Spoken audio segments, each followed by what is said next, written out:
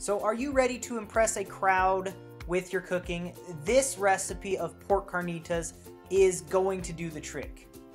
So we're going to start with a pork butt, bone-in or boneless. Bone-in, more flavor, boneless, easier, so whatever you want. Then we're going to put on that 1 teaspoon of cumin, 1 tablespoon of chili powder, a half teaspoon of salt, and a couple turns of black pepper. And we're just going to rub that all over that pork butt.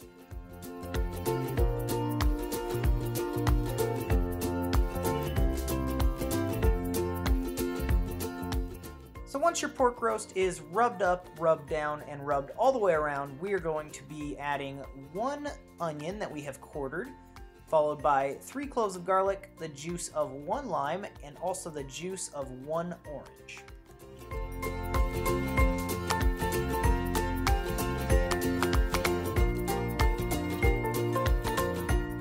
Then top it with a couple cups of water just so that it is submerged a little bit and does not dry out.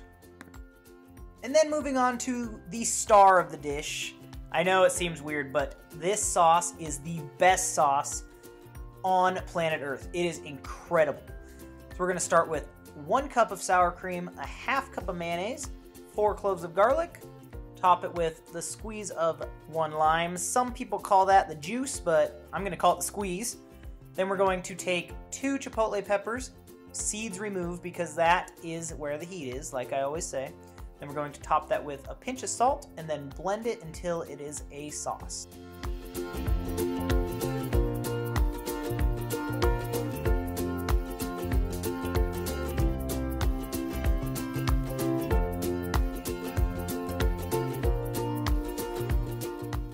Then we're just going to transport it into a squeeze bottle and not get any sauce on the squeeze bottle. Yeah, that's not going to happen. And that's all for your sauce. Go ahead and refrigerate it. The longer that sits in the refrigerator, the more flavorful it becomes. So after our meat has been in the crock pot for 4 hours on high, 8 hours on low, depending on how fast you want to do this, we are going to start slicing that up into little cubes.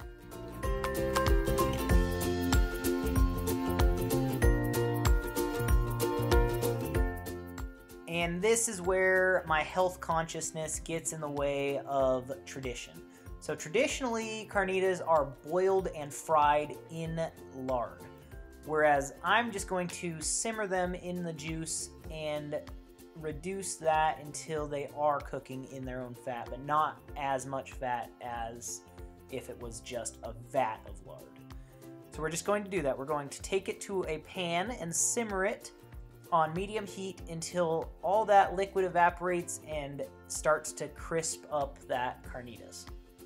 This is very important. You want crispy and moist carnitas. If they're just moist, you lose that extra depth of flavor.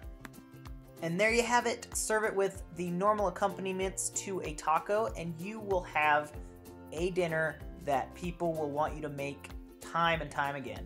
Thank you guys so much for watching. We really hope you enjoyed this recipe. Don't forget to subscribe to our channel by clicking on the R. Click the thumbs up button if you liked it, and follow us on Facebook, Instagram, and Twitter. See you guys next time.